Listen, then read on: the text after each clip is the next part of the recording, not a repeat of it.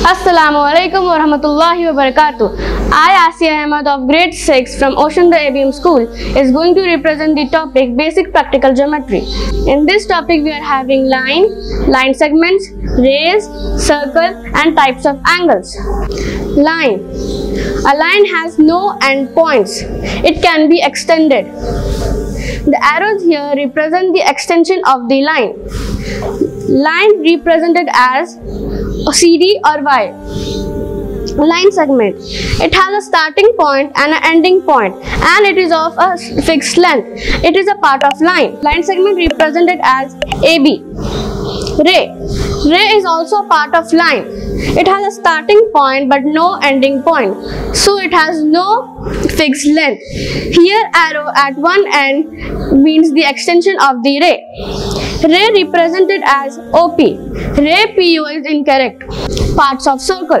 Circumference. The total length around the circle is called the circumference. Chord. The line segment that joins any two ends on the circumference is called the chord. Diameter. The longest chord in the circle is called the diameter. Radius. The line segment joining the center of the circle and end of the circumference is called the radius. Types of angles. Zero angle. When two rays overlap with each other, it forms a 0-degree angle. When a horizontal line and a vertical line meets at the point and form a right angle. Straight angle. When two rays from a common vertex go in opposite direction to form a straight angle. Complete angle. When a moving ray completes a full circle and overlap with the fixed ray again, it is a complete angle.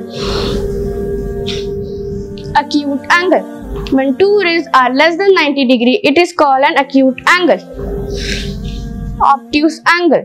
When two rays are more than 90 degree and less than 180 degree, it is called an obtuse angle.